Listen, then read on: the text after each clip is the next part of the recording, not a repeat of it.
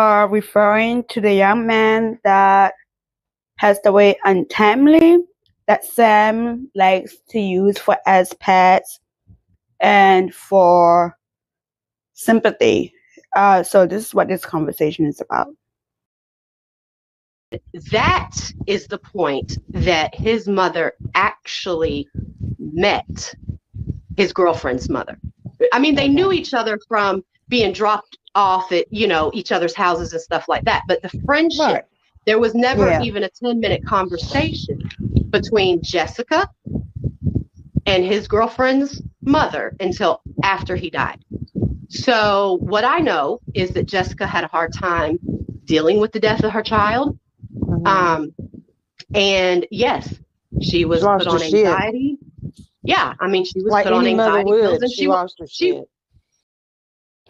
So this part of the story, I just want you guys to understand, Arabia cannot or chooses not to speak or call Sam by her name because Sam went out and got an EPO on Arabia and lied to the courts. She told the courts that her and Arabia were lovers, so she should be granted an abuse from a partner or something like that. And she was granted that based on a lie, kind of like how she tried to do the same thing with DC Media Girl with the EPO. But it might get a little bit confusing since Arabia doesn't refer to Sam by her name. I just wanted to let you guys know that. And I will try to break it down as much as I can along the way through this video. She wasn't herself for a few years. Well, and during the time she wasn't herself, she was befriended and taken advantage of. And her son's only been dead 6 years. That's it. Can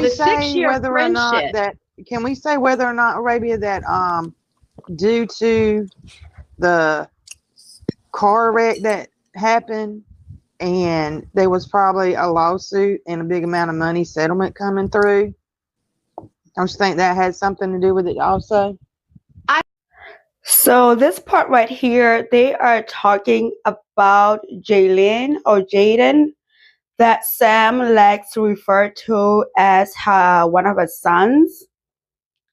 That's what they're talking about, that story, how Sam grifted everybody about this poor kid that suddenly passed away untimely, and how the mom found out what Sam was saying online about the situation. She wasn't happy about it.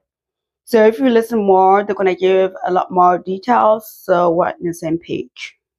I think it did in the ongoing of, keeping this woman around as a friend. But initially, in the very beginning, no, because nobody knew that there was going to be any type, nobody knew that. But once that was uncovered and found out, it came with benefit. Right. So, but the 6 years that his mother and his ex-girlfriend's mother were friends, that friendship was developed after that child's death. And she didn't even know her prior to her son being killed. This is wow. I'm gonna read I'm gonna read Julian. So the kid that passed away suddenly, his name was Julian.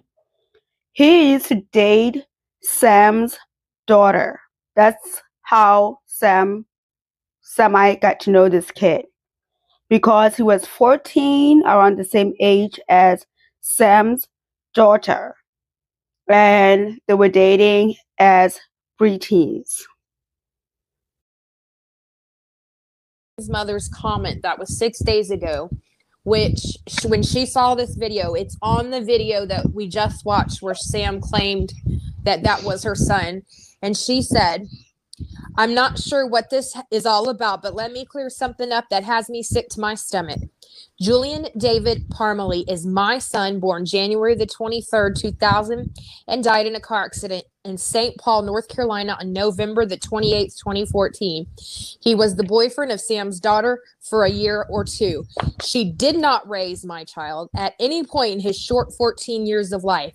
Everyone who knew him loved him, and he was a wonderful young man. It sickens me to know that she has collected money from you in his name, and that she has been claiming him as her own child. So that was the thing that she left. And then I guess we've been seeing that she popped out of nowhere and started, communicating with this woman that we're talking about, Telfer. And she is hot to trot because she's pissed off. Now, why? Going through all that, nobody had talked about that boy until you brought it all up. You are exploiting him. And I do not understand why you went that far as to put all those tweets out tying me to him. It's the same thing that you have done time and time again, trying to use him for attention. You loved the way that the attention that you got when you claimed this. He had a mother. It was not you. He was the boyfriend of Sam's daughter for a year or two. She did not raise my child at any point in his short 14 years of life. Everyone who knew him loved him, and he was a wonderful young man. It sickens me to know that she has collected money from you in his name, and that she has been claiming him as her own child. I put that part in back again because I want you guys to understand the gravity of how sick Sam Telfer truly is. That's why I let that little snippet replay again. So moving on to the different section of the video. Since Sam went and got this emergency EPO by lying to the courts and saying that her and Arabia were lovers and blah, blah, blah, blah, she was granted that, even though it's a lie. During this live stream that I'm rebroadcasting right now, Sam saw all these three ladies on panel together live streaming, called the cops, and Arabia had to step off and deal with the cops, and this is part of the story. You don't need to po again, damn. That's what I'm saying. Those were kind of the questions. He did tell me that if they got another call, yes, they would come back because they have to. There is a restraining order. Yeah. But they themselves have to believe that I'm violating that order before they can arrest me for any type of violations. Right. Know that themselves if they actually witnessed. And I actually went through and showed him what I was doing. I told him what I was saying. I showed him the court order, and he said, he said the same thing I said. It's a court case that involved you, and you absolutely do have a right to speak on it. So, why are people following people around the internet on platforms? So you guys understand this. Sam called the cops on Arabia because she wanted Arabia to shut up. She weaponizes the court to her own benefits to get what she wants. Kind of like what she did with DC Media Girl with her APO. She thought that would shut DC up with the upcoming court case. It didn't work then. I don't understand how she thinks it was going to work for her now. Platforms that they know that they are not well liked in. Yeah. Why are you even watching? Don't even understand why you watching. You trying to watch and get something. Exactly. It's so strange. That's harassment. I know there's some criminal summons out there that a certain somebody has not been served yet. And, I could spend my time sending the police over there to get that accomplished. But it's, to make it perfectly clear, she knows her personal being is not in any danger because you're on the internet and you're home, right? So she's trying to enforce You not talking about her, Sam. That is the weakest. That's the weakest thing you've done yet. You guys cannot address her directly while I'm. Yeah, don't address her. Okay, well then answer. Okay, what questions do we have left, sweetie? Because the ones that we have, some crimes don't have a statute of limitations, this, that, and the other. And it is a very general consensus that after a certain amount of time passes, that you are completely home safe with no possible prosecutions ever, because what you think the statute of limitations means is not exactly what the statute of limitations means. Okay. So let me explain that first and foremost, and then it'll be easier to understand all of the other things. Philly girl, lock and load, Philly girl. Okay. So guns up. Put your guns up. Put them up. Let me explain what the statute of limitations, why it's even a thing. A statute of limitations. Now, I know if you Google it, it'll say it's all about a defendant's right. You know what, that last part that she was talking about. We'll circle back to that. That boy's mother. What she was talking about is the fact that Sam stole $37,000 or thereabouts from Aspen Dental, where she worked. What she would routinely do is tell people that if they would pay cash on whatever it is that they needed to have done, she could apply this discount and this discount and this discount. And so she says, and I can get it down to where you pay me $300 today and $300 next time or something like that. And that's what she did for people that were paying cash. The reason that she didn't get caught was because of just a fluke. It was just a fluke that they didn't have enough to get her.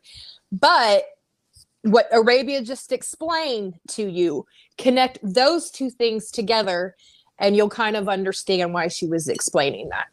Right. Exactly. Yes. So that was everybody lock and load, put your guns up.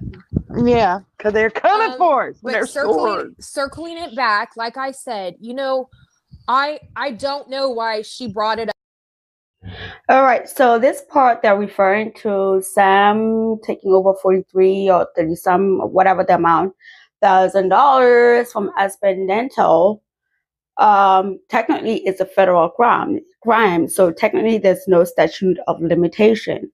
Right now, Sam might think she's sitting pretty, but really she is not. This is what they're referring to.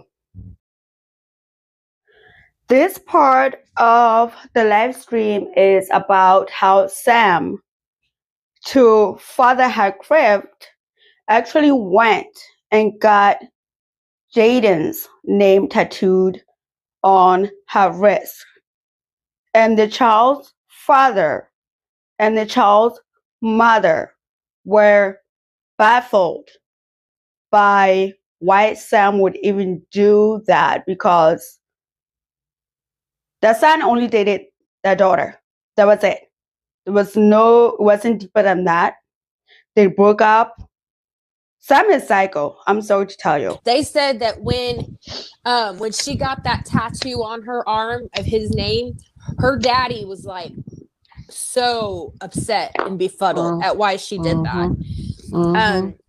Because she's crazy. Yeah.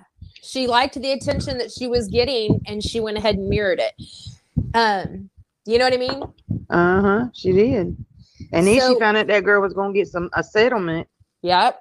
From the loss of that child, circumstances, and she sailed on that girl, manipulated her, struck when her the most weakest part of her fucking life, probably. Well, she was sedated so heavily. Yeah. She was so heavily sedated after that. Shit, dude. She is. There's nothing about her that's not that. You are a piece of shit all the way 360 degrees around. You're a piece of shit. Now, hey. So on this part here, I did cut out a lot of stuff because there's too many asides in the midst of the conversation. It just drove me nuts, so I just cut it out. But Arabia is going to go into details in the next clip on how and what Sam filed against her. I don't. You don't. What do you have? I'm going to show you guys, and I'm going to explain this to you. Okay. And what I'm going to explain to you is how this order was obtained, what the appeal is actually appealing and why. Arian. I got one.